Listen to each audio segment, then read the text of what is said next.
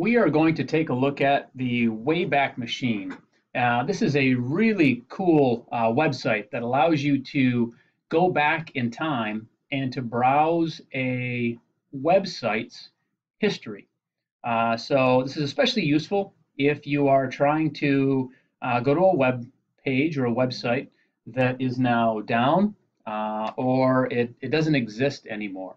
So this goes beyond just taking a snapshot of a page as an image so you can see what it looks like, and it actually indexes it as a usable web page with all of the links that work as well.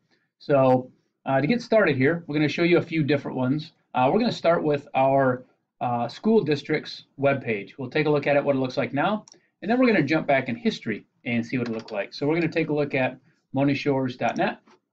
We're going to browse that history.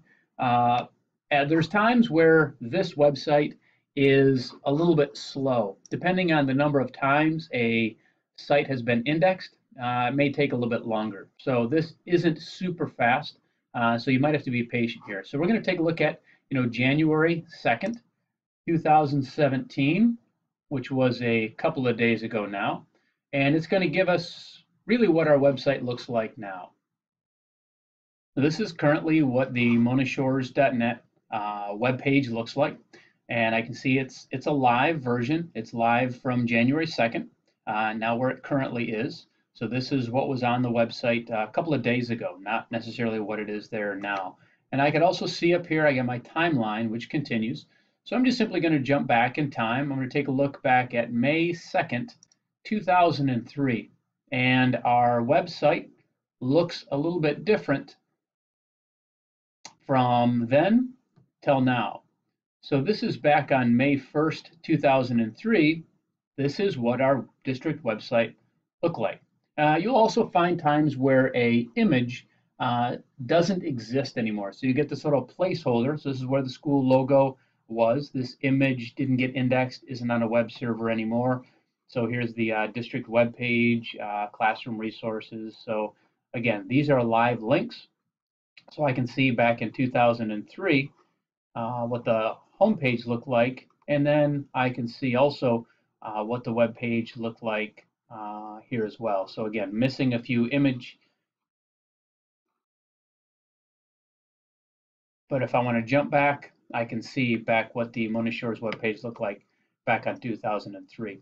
So it becomes very useful for me to go back in time and see exactly what it looked like.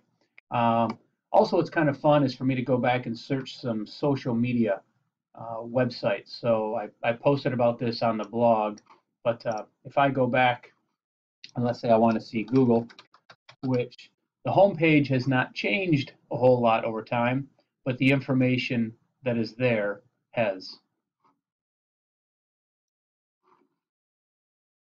So here's what Google looks like. And again, its timeline is pretty packed, but I can see back in 1998 and 1999, not a whole lot of activity going on at Google. But if I take a look at January 1st, I can see that this had been indexed 73 times. Even though Google hasn't changed its web page, just the amount of activity, the Internet Archive knows that it's a pretty popular site, so it continues to go back to it. So if I were to take a look, January 1st, what it looked like, let's go ahead and jump back in time, back 1998, and we'll see probably the first existence of Google. So I can see here that on November 11th, one snapshot was taken. December 2nd, a snapshot was taken as well.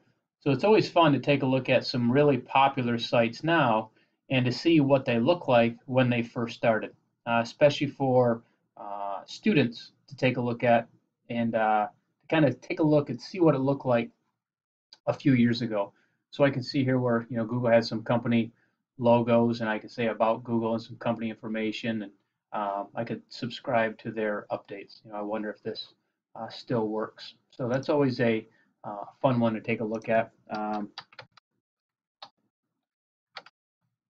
Taking a look at some social media websites as well is always fun to take a look at. So to jump back, and Facebook is another one that actually Facebook in 1999 was actually a different company than what Facebook is now. So if I go back, February 4th, 1999, I'm going to see that Facebook.com actually wasn't Facebook at all.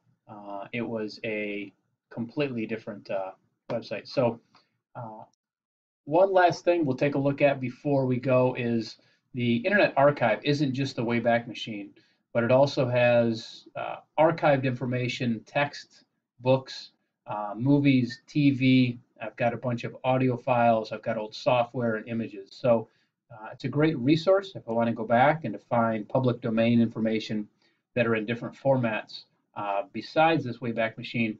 But Wayback Machine, very useful for jumping back in time and finding websites of what they look like at a certain point in history.